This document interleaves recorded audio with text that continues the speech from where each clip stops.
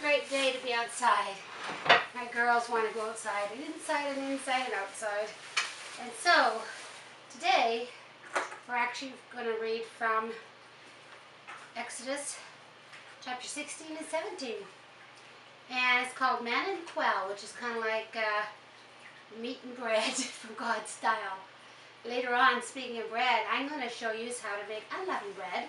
We noticed that God made a big deal about them having unleavened bread and no yeast, especially when they were doing the Passover feast, and they weren't even to have yeast in their house.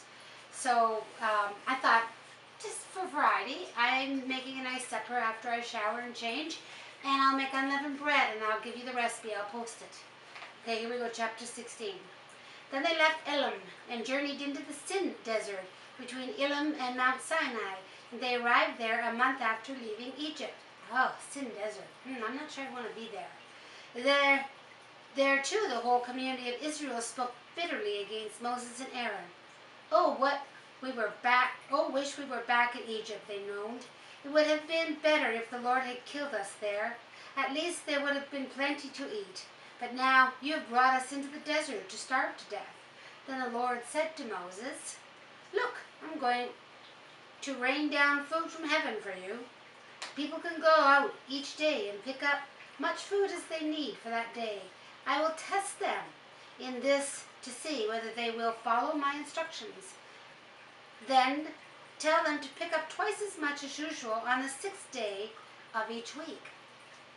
When Moses and Aaron called a meeting of all the people of Israel and told them, "In the evening you will realize that it was the Lord who brought you out of the land of Egypt.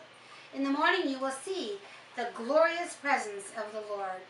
He has heard your complaining, which is against the Lord and not against us. The Lord will give you meat to eat in the evening and bread in the morning, for he has heard all of your complaining against him.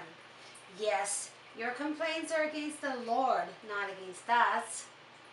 Then Moses said to Aaron, "Say this to the entire community of Israel.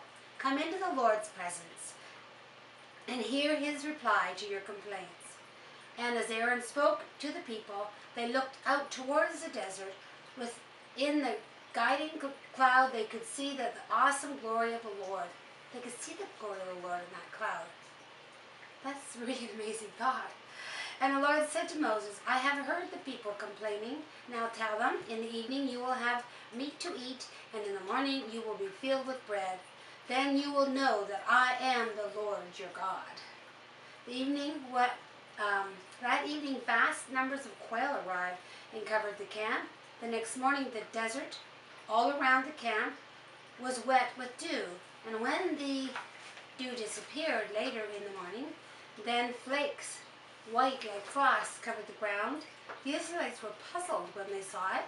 "What is this?" they asked, and Moses told them, "It is the food the Lord has given you. The Lord says that each household should gather as much as needed. Pick up 2 quarts for each person." So the people of Israel went out and gathered this food, some getting more and some getting less. By gathering 2 quarts for each person, everyone had just enough. Those who gathered a lot had nothing left over, and those who gathered only a little had nothing left. Had enough, pardon me. Each family had just what it needed.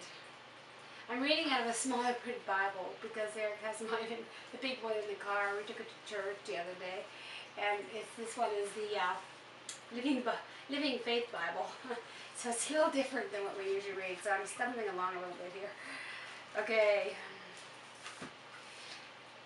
Then Moses told them, "Do not keep any of it overnight."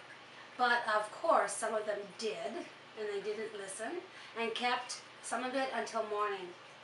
By then it was full of maggots. It had a terrible smell, and Moses was very angry with them. The people gathered the food morning by morning, each family according to his need. As the sun became hot, the food they had picked up melted and disappeared. On the 6th day there was twice as much as usual on the ground, 4 quarts for each person instead of 2. The leaders of the people came and asked Moses why this had happened. He replied, "The Lord has appointed tomorrow a day of rest, a holy Sabbath to the Lord. On this day We will rest from our normal daily tasks, so bake or boil as much as you want today and set aside what's left for tomorrow. The next morning, the leftover food was wholesome and good, without maggots or odor. Moses said, "This is your food for today is Sabbath to the Lord. There will be no food on the ground today. Gather food for 6 days, but on the 7th day is a Sabbath. There will be no food on the ground for you on that day." Some of the people went out anyway to gather food, even though it was the Sabbath day, but there was none to be found. "How long will these people refuse to obey my commandments and instructions?" the Lord asked Moses. "Do they not realize that I've given them the 7th day, the Sabbath, as a day of rest? That is why I gave you twice as much food on the 6th day, so there will be enough for 2 days. On the Sabbath day you must stay in your place. Do not pick up food from the ground on that day." So the people rested on the 7th day. In time, the food became known as manna. It was white, like a coriander seed, and it tasted like honey cakes. Sounds good. Then Moses gave them this commandment from the Lord: "Take 2 quarts of manna and keep it as a forever, as a treasure memorial of the Lord's provision. By doing this, later generations will be able to see the bread that the Lord provided in the wilderness when he brought you out of Egypt." Moses said to Aaron, "Get a container and put 2 quarts of manna into it, then store it in a sacred place as a reminder for all future generations." Aaron did this, just as the Lord had commanded Moses. Then he eventually placed it for keeping in the Ark of the Covenant. So the people of Israel ate manna for 40 years, until they arrived in the land of Canaan, where there were crops to eat. The container used to measure the manna was an omer, which held about 2 quarts. There you go. Now we know what an omer is. Chapter 17 of Exodus. At the Lord's command, the people of Israel left the Sin desert and moved from place to place. Eventually they came to Rephidim, but there was no water to be found there. So once more the people grumbled and complained to Moses. "Give us water to drink," they demanded. "Quiet," Moses replied. "Why are you arguing with me, and why are you testing the Lord?" But tormented by thirst, they continued to complain. "Why did you ever take us out of Egypt? Why did you bring us here? We, our children, and our livestock will all die." Then Moses pleaded with the Lord. "What should I do with these people? They are about to stone me." The Lord said to Moses, "Take your shepherd's staff, the one you used when you struck the water of the Nile. Then call some of the leaders of Israel and walk on ahead of the people. I will meet you by the rock of Mount Sinai. Strike the rock, and water will come pouring out. Then the people will be able to drink." Moses did just as what was told him, and the Israelites looked on when water gushed out.